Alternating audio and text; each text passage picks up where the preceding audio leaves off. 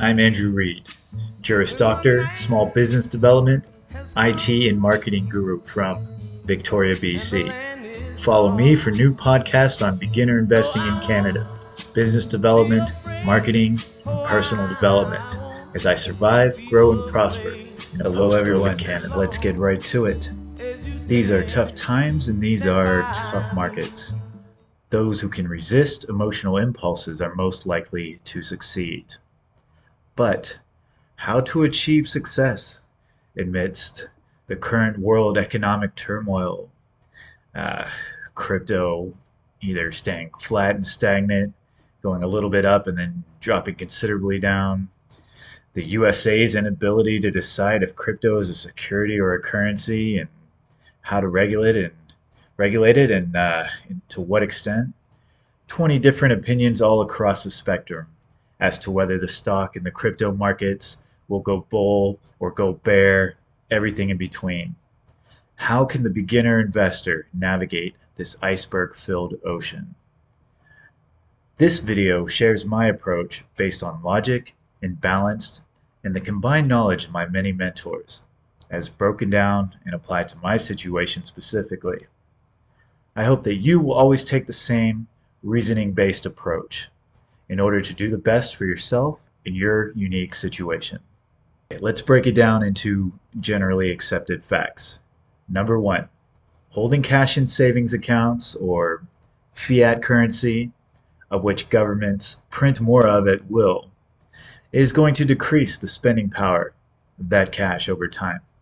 However, a stockpile of cash will allow you to invest in both stocks and crypto when they're on sale, maximizing your returns on investment. The stock market over a broad index has made around 10 to 11% gains average per year, including reinvested dividends. Very basically, you get paid to own the stocks.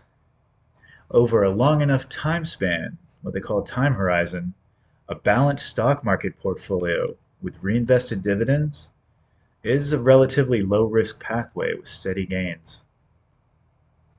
Certain crypto coins like Bitcoin, Ethereum, Matic, Luna, they have vastly outperformed the stock market.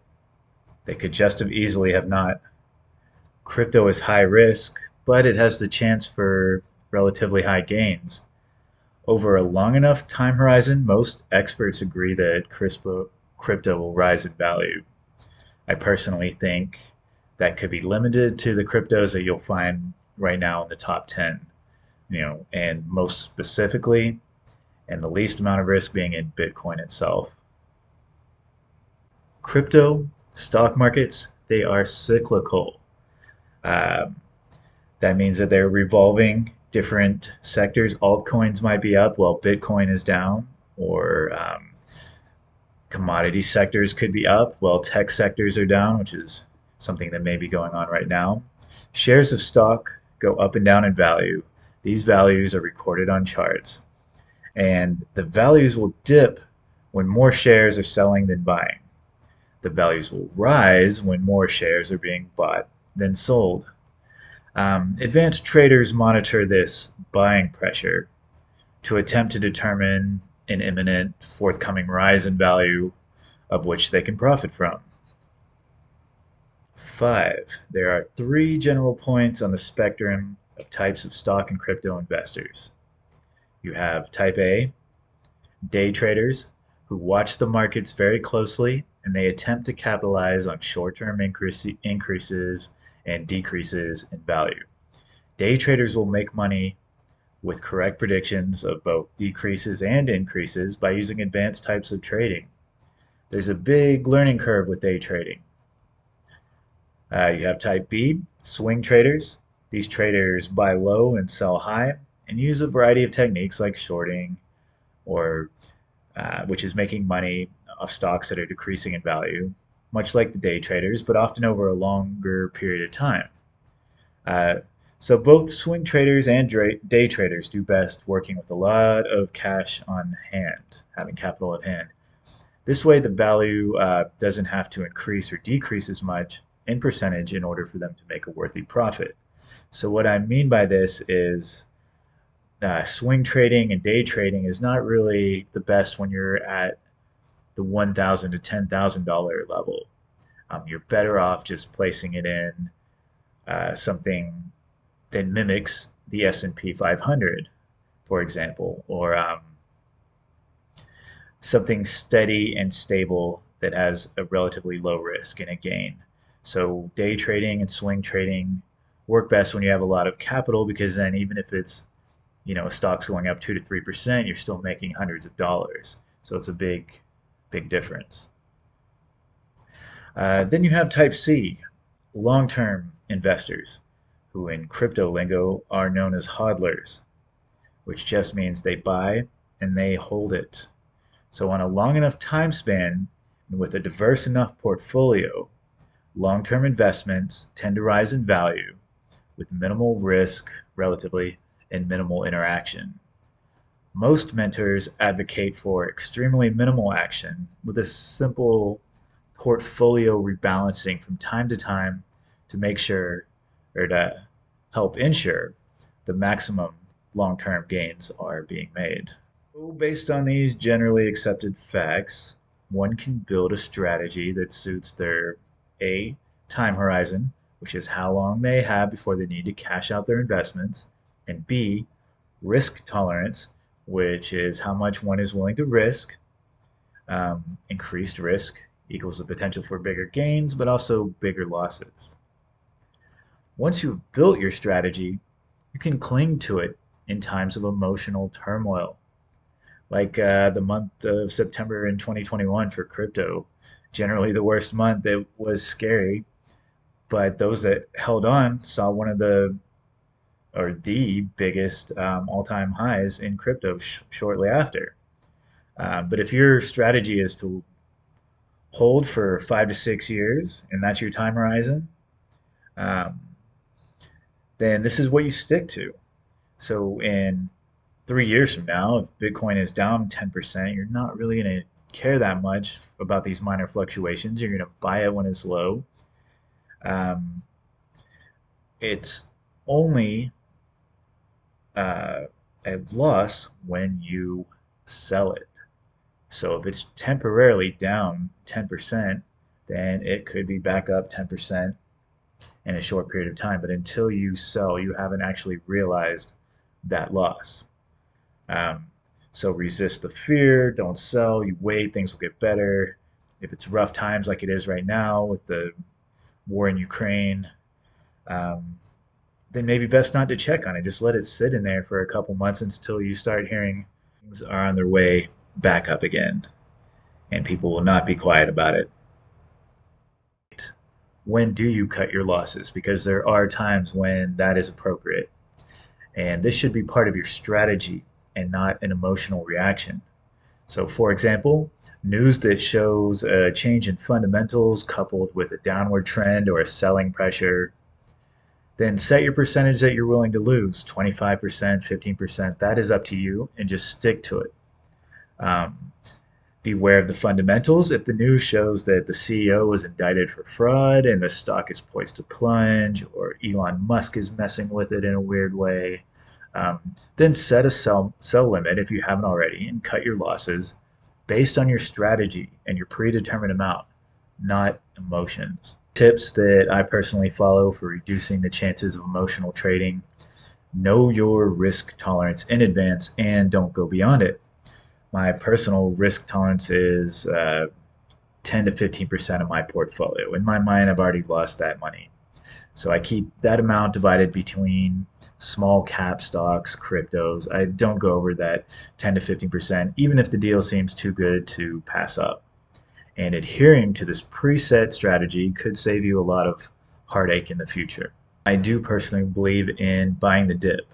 So when you believe in the fundamentals of a stock or a crypto, then buy while it's low, and this will reduce the average price you paid for it. Doing this, you can maximize your profit in the long term. Um, you can also use strategies like dollar cost averaging, which is just a steady automated purchase of the stock that you believe in. And this will steadily increase the amount of the shares that you own. It will buy more shares on the dips and less on the gains, but overall, it will motionlessly increase your position size, which leads to bigger gains with lower percentages on upswings, and a lot less stress when you're using dollar cost averaging methods. You're not checking your portfolio amount. You're not seeing the little ups and downs of the stock market. Tips: be wary of articles telling you that stocks are good. I've been burnt this way once or twice, once with a prospective mining stock. The article claimed the company had found gold in them hills. Well, this pumped the stock. The article writers took their profits, and the SEC noticed the pump and dump scheme and halted trading on that company, leaving me with a pile of near worthless shares that were difficult to sell. So my mistake was buying on emotion, on FOMO, which is fear of missing out, and not doing my due diligence to make sure that this company could hold up in the long term. I've made a couple of mistakes like that at the beginning of my investing, and we all will. It's part of the learning process. The next tip for not trading emotionally is diversification. Buying an array of investments, since most markets traditionally do not have everything go up and down at the same time. There's exceptions to this, but generally there will always be something booming, something in a bull market, which means that more people are buying than selling. So, for example, inflation causes the dollar to rise, which can hurt treasury bonds, but might increase cryptocurrency values as people attempt to hedge, which means balancing their risk against inflation. So please note this means a little more than just holding different types of stocks. This is a good thing to do, increase your exposure, but that is not true diversification, because the stock market could definitely crash as an entire market, leaving very few stock shares intact. So true diversification would mean holding physical real estate, stocks, crypto, private equity, other distinct markets that have different factors for increasing and decreasing in value. For example, tangible assets like valuable art might increase in value while the dollar is decreasing due to inflation, and then the stock market and bond market are crashing, but then your art piece is now gaining more value. It's worth more. Or a unique vehicle or something along those lines. So diversify. A well-defined, simple investment strategy and sticking to it is considered the best way historically to maximize your long-term performance returns. Now, if you're just getting started, like I said before, you have minimal capital, like $5,000 or less, for example, then you could consider a simple low-cost ETF to start with, which offers stock market diversification as well as reducing your risk, increasing exposure, and just doing the work of rebalancing your portfolio for you. Some of the beginner ETFs that I personally like are BMO's ZDV, Z Delta Victor, on the Toronto Stock Exchange.